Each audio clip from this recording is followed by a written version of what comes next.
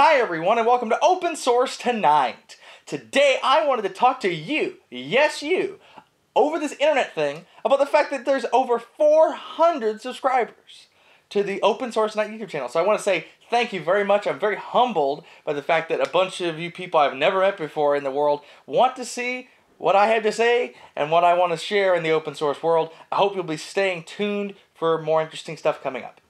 Now, today's video is about Microsoft RDP now being included in the Gnome desktop suite of everything. So right now, if you're running Ubuntu 22.04, you can go ahead and get that extremely cool feature. So I'm going to show you how to turn that on right now. So if you go into your settings application and then click on the sharing option, so that's settings, open that up and then click on sharing.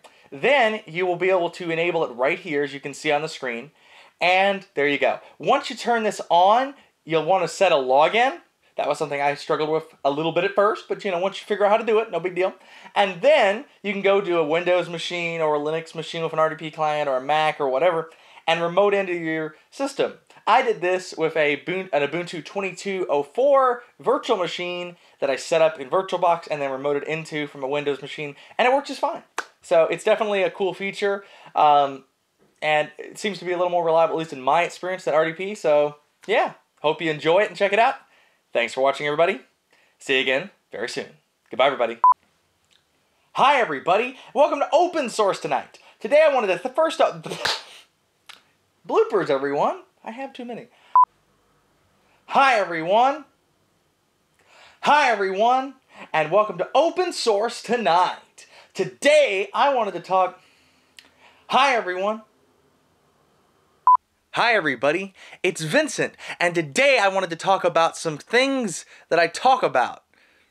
Crap, that's not... We're gonna do that again. Hi, everybody, and today it's events. You may have heard of me.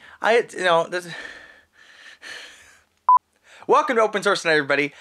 Today I wanted to just thank everybody first off. And action.